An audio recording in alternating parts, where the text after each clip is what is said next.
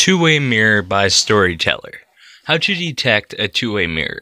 When we visit toilets, bathrooms, hotel rooms, changing rooms, etc., how many of you know for sure that the seemingly ordinary mirror hanging on the wall is a real mirror, or actually a two-way mirror, i.e. they can see you but you can't see them?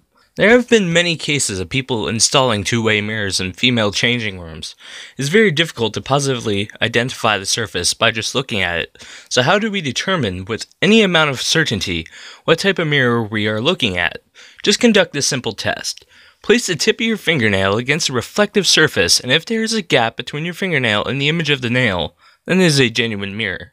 However, if your fingernail directly touches the image of your nail, then beware, for it is a two-way mirror. So remember, every time you see a mirror, do the fingernail test. It doesn't cost you anything, it is simple to do, and it might save you from getting visually seen.